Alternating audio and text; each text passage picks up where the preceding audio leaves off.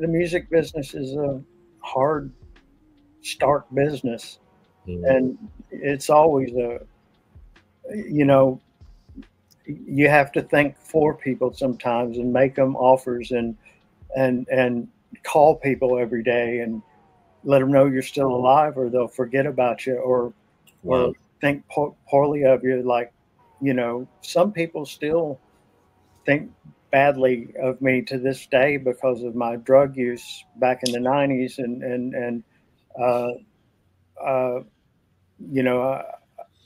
There's several friends I've lost, and I feel bad about it, but you Mm-hmm. know, I did what I could, Mm-hmm. and